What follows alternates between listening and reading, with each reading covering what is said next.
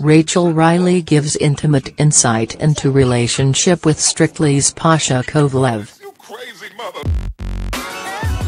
The duo met when they danced together on Strictly's 2013 series, in which they were eliminated fifth. Rachel rarely speaks about her relationship in public, instead letting her insane number skills take the spotlight. But on today's episode she let slip a little detail that people all around the country might be able to sympathize with. Loved Up, Rachel Riley spoke about her boyfriend Pasha Kovalev. Going strong, Rachel met Pasha when they danced together on Strictly. Rachel Riley host Nick Hewer was discussing the new pound coin and how the old one will soon be unusable.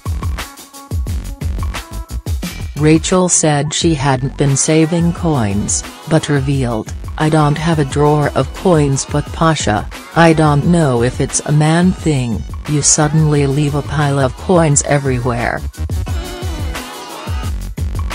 Whether it's just him? Women keep them in their purse, so they get rid of them all the time. We've had half a cupboard of his coins."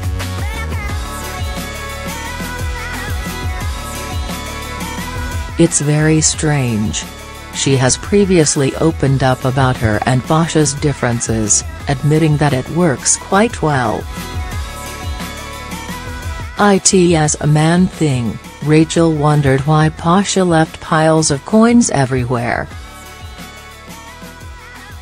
The 31-year-old told Daily Star Online, "From personal experience, if I had seen on paper, Russian ballroom dancer, considering myself, Essex maths girl who likes football, I never would have thought that we were compatible. But my other half and I get on brilliantly because of our personalities and viewpoints."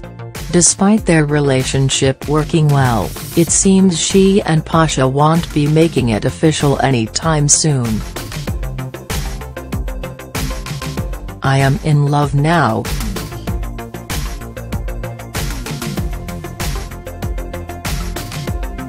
I don't feel I have to get married," she told the Daily Express. "I don't think I need that pressure anymore.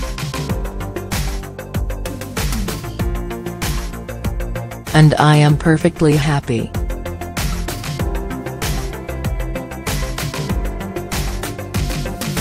Curse?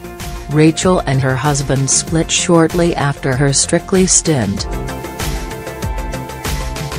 Rachel has been married before, to her university love Jamie Gilbert, though they separated in November 2013. At the time, it was suggested that Rachel had fallen victim to the so-called Strictly curse.